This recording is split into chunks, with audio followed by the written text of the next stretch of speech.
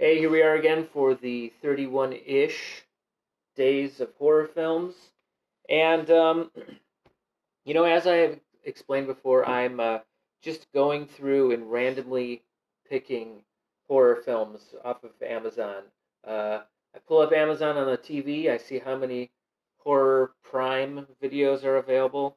Um, One out of like 175, and I use that range to uh, let a random number generator on Google pick what number movie I watch, and that's what I'm doing.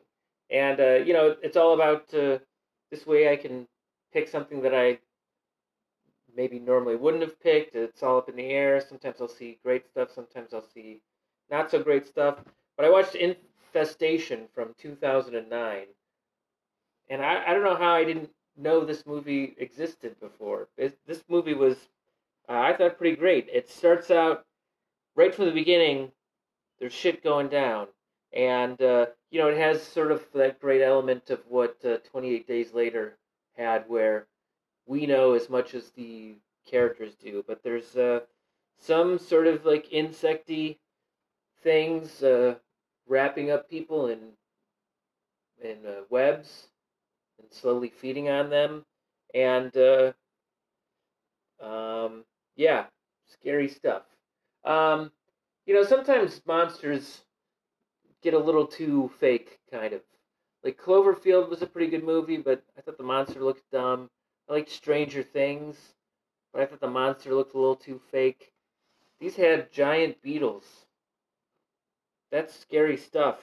Um, yeah, it's the stuff of nightmares. So it's about a guy who just got fired, and he is now uh, forced to work with his boss and a bunch of coworkers. They got to stick together. This is like a great dynamic. The main character is like kind of a loser, but we root for him enough because he's got just a string of bad luck. Um, People are acting irrationally, which is completely realistic. Um, and kind of low budget, you would say, but great performances. Sort of like an unexpected story. It went in some turns that I didn't see coming. It's always fun seeing Ray Wise on screen, and a lot of like creepy Cronenberg The Fly or John Carpenter The Thing moments. Anyway, so yeah, Infestation was great.